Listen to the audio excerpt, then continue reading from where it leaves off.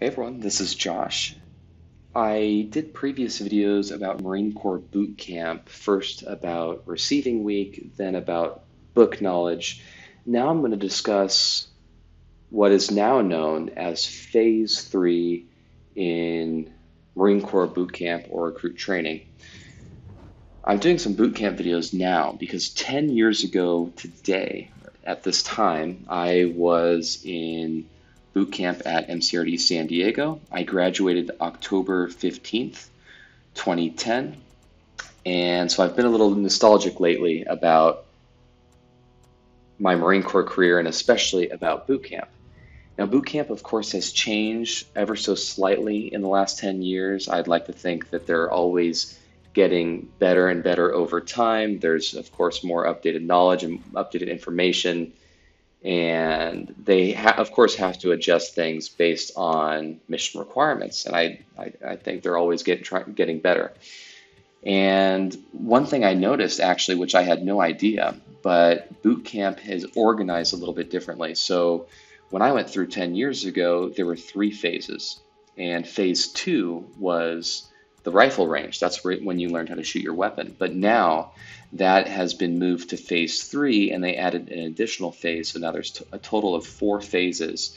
And your 4th phase is basically everything after you become a Marine, basically, including the Crucible, which is that final test. You earn your Eagle Globe and Anchor, become a Marine, and then there's a lot of extra kind of motivational stuff that you go through before you graduate. But anyway, so we're going to discuss phase 3. The entirety of phase 3 is going to be at Camp Pendleton. The Marine Corps Recruit Depot in San Diego is about an hour south of Camp Pendleton. And so every every male west of the Mississippi goes to MCRD San Diego, and every male east of the Mississippi and every female overall goes to the East Coast to the Marine Corps Recruit Depot in Paris Island. And so things might be slightly different, but generally the scheduling, the timing as far as what you're doing when for each training day, that's going to be all the same. But this is kind of more specific to Camp Pendleton and to the Marines that go train in California, or the recruits that go train in California. But nonetheless, it's going to be basically the exact same on the East Coast as well, if you are going to end up going there. And so let's talk about it. Let's see, hopefully I can teach you some things, just kind of like what to expect. So phase 3 starts when you get on a bus with your other recruits, with everyone else in the company, and you go to Camp Pendleton. You're going to be there for 3 weeks. And that's going to be a nice change of pace from being at the recruit depot. It's going to be a complete change of pace. When you're at MCRD San Diego, you'll get used to it, but it's kind of annoying getting taunted by all of the airplanes flying overhead, because MCRD San Diego actually shares a border with the international airport at San Diego. You will also see at MCRD San Diego all the houses off in the distance, all the civilians enjoying their life. And the good thing about phase 3 is that you get to escape from all of that, because Camp Pendleton is just a huge, wide open area, so much training ground, there's ranges, and it's the perfect place to learn how to shoot your M16. You're going to be doing a lot of hikes. You're going to be focusing not really at all on things that you were doing in phase 1 and phase 2. You're not going to be doing much book knowledge as far as Marine Corps history. There will be some. You're not going to be doing as much McMap, although there will be a review day. Here in phase 3, it's all about learning how to shoot a weapon. In fact, most of your day, you're going to be away from your drill instructors. You're still going to be around your drill instructors at night when you come back to your squad bay, but the majority of the day, you'll actually be getting instructed by coaches, marksmanship coaches. These will often be corporals or lance corporals, or even some sergeants. But this will be a huge change of pace, because up until this point, you have your normal drill instructors, they might be gunnery sergeants or staff sergeants, maybe even some sergeants, but it's going to be a complete different change of pace because they're not going to be yelling at you. They're trying to teach you how to shoot a weapon. And if you're like me, this is the first time you've ever held a weapon, let alone shot a weapon. But don't get too excited though, because your entire first week, you're going to be doing what's called grass week. And this is where you snap in, so to speak, where you learn just how to hold your weapon. You're only going to be using the M16A4. You're not going to be doing pistols or anything like that. All that cool other gun stuff that you'll do is later on when you go through Marine combat training. And the cool thing about this is a great first impression because you're actually going to be qualifying every year in the Marine Corps on your weapon. You have to be qualified. Now there's the saying, every Marine a rifleman, and that's true. The history of the Marine Corps supports that, and also your entire Marine Corps career you'll have to re-qualify. So it's not good enough to qualify as an expert just once in Marine boot camp. You're gonna have to qualify the next year, and the year after that, and the year after that, with very, very few exceptions. I was on Marine security guard duty. I didn't have to do the normal Marine grass week and training and qualification, but I had to do the Department of State one.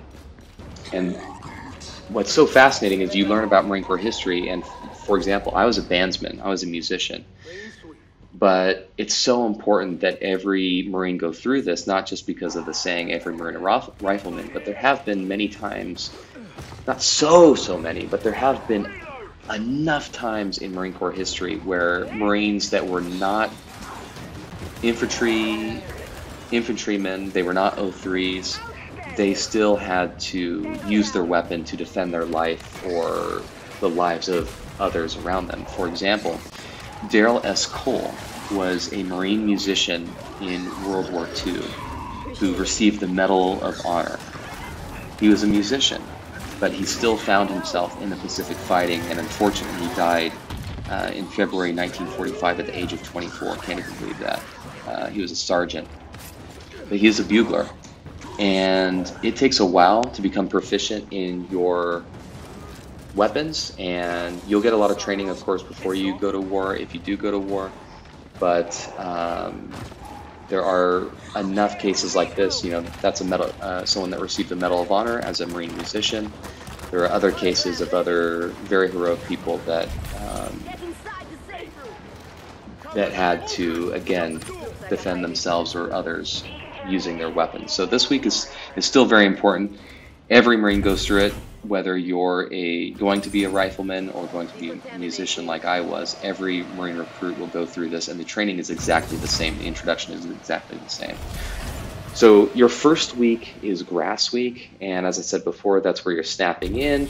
You're also getting a lot of coaching where you'll just be sitting there, you'll be holding the weapon, and you'll be just pointing at a target. You won't even shoot, they won't even give you any ammunition this week, but the instructors will come by and make sure that you're holding the weapon correctly, that you have good support with your body.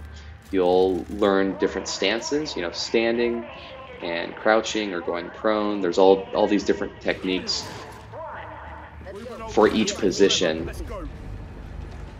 to shoot. And the good thing is that you are developing here this first week good muscle memory, and that's kind of the big thing, is you want to develop good muscle memory, so that way when you do shoot, that you don't have to think about all these things. It just kind of all becomes second nature. And table 1, which is the following week, that's where they actually test you, and that's where you'll actually earn your qualification badge. There are 3 qualification badges in the Marine Corps for the rifle. There are some extra ones, but those are so incredibly rare. Those are for competition shooting. You'll basically never see it. I never saw it in person. But for the rifle and pistol, which is rifle and pistol badge, which is what you wear on your uniform, either your dress blue Bravos or service Alphas, if I remember correctly, you'll wear every Marine will wear their rifle badge, and if you are lucky or fortunate enough, you'll also wear a pistol badge, or if you get high enough rank, Marines that are higher rank, staff sergeant above, they have to shoot the pistol. So let's get to it. So there's 3 badges. There is marksman, sharpshooter, and expert. Now, if you don't know, if you didn't know any better, all of those sound really good. Oh, I'm a marksman. I'm a Marine marksman. Well, that's actually the lowest qualification for the rifle. And the good thing is that once you learn it, it's kind of obvious, and it's the same for pistols as well, so you don't have to learn something else for the pistols. And you'll be tested on this, by the way, in boot camp on your written test, so it's good to know this. So expert is expert. That's the highest qualification badge you can possibly get. There are 2 cross rifles, and yeah, you can't, no matter how, even if you get perfect, but you want to get as close as you can to perfect, of course, because it helps you, for your rank to get promoted. But you'll wear an expert rifle badge. And for me, I can say, kind of a humble brag here, I always scored expert on the rifle, even though I had never fired a weapon before in my life. And that's not really a testament to me, that's just a testament to the training. A lot of people that had never fired a rifle before in their lives, a lot of them score expert because they never developed all these bad habits, so they don't have to relearn how to do things. And so for those of you future recruits that have never fired a weapon before and are nervous, don't be nervous. I've heard this lame advice where they say, oh, go to a rifle range before you go to boot camp so you'll be more prepared. No, you want to learn it the Marine Corps way. You want to learn it how they teach you. It's going to be probably the best way, for most people. And so it's good just to wait, and you'll stand a good chance of being expert. Also, you're just got to be a good student. They'll teach you how to do everything. They'll teach you how weapon ballistics work. The speed of the round when you shoot it, and all of that crazy stuff. They'll give you a book, and you'll have some of that information. The next week is, so that week, table 1. So first week is graphs week. Second week is table 1, and that's kind of like the most exciting thing. But then you gotta get to do some fun stuff the last week, the 3rd week of phase 3, and that's field week and table 2. Field week is you do patrolling, you do some kind of basic things like that out in the field. You learn land navigation. I was never very good at land navigation, but then after that you do table 2, and that kind of wraps up your phase 3. And table 2 is where you get to actually do kind of the more fun shooting. You'll get to shoot your weapon on burst. Up to this point, you've only fired your weapon on single shot. It's the most accurate. Table 2, you'll shoot your weapon on burst. You'll be up and close and personal. Maybe you even do some night shooting, maybe. But what's so crazy is that through this whole time, especially through table 1, is you're learning how to shoot your M16A4 at 300 yards. That's where they test you, and they test you at different ranges, and you have to score, standing and crouched and prone at all different ranges up to 300 yards. But I'd be curious to hear from those of you that have gone through it recently, because when I went through in 2010, we had to shoot on iron sights. And from what I understand now is you get an ACOG scope, which is like, I think, a 4x scope, so you can see your target a little bit easier. But I'd like to think it's easier to shoot on iron sights because maybe there's less to adjust. Of course, you do have to adjust your iron sights as well, but I was never very good at ACOG when I shot at the range later on in my Marine Corps career. I never scored as high as I did in boot camp when I shot on iron sights. So any of you that have gone through boot camp recently, I'd love to hear how the ACOG sight worked for you. So anyway, that is phase 3 of Marine Corps boot camp. Phase 3, as soon as you get through it, it's basically the beginning of the end for you, because right after phase 3, you have the crucible where you'll become a Marine. Phase 1 and phase 2 is all kind of the basics of Marine Corps knowledge and marching and McMap and stuff. But phase 3 is so exciting because you actually get to shoot your weapon for the first time. It's kind of fun.